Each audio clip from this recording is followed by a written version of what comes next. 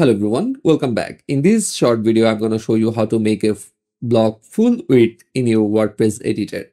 Why full width? Okay, a full width content is simple yet dominating in some circumstances, like a full width image or a full width text. So often a full width content can catch more attention of your viewers. So let's see how to create it with just one click. Let's get started. First, go to WordPress dashboard, go to a new post. Okay, just add a title, full width content. Okay, so let's take an image. I'm selecting one from media library. Here I have some images.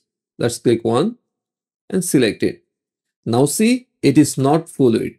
If I see in preview tab, this is not full width. Okay, so let's make this content full width. Go to editor. From this floating option panel, just click here and full width. Now see, it is converted into full width. Let's see how it looks. Preview in a new tab. Now see, it is in full width. Okay, as simple as this.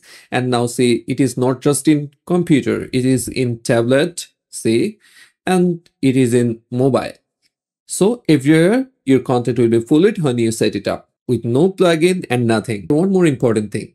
Till this date, every blog can be set into full width. Just image, videos, text, and some other blogs can be set with full width.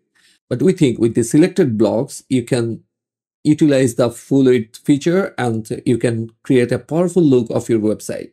So that's it for today. If you like this video, please subscribe our channel and stay with us for getting more tips and tricks about WordPress weekly. Thanks for watching. See you in the next week. Thank you.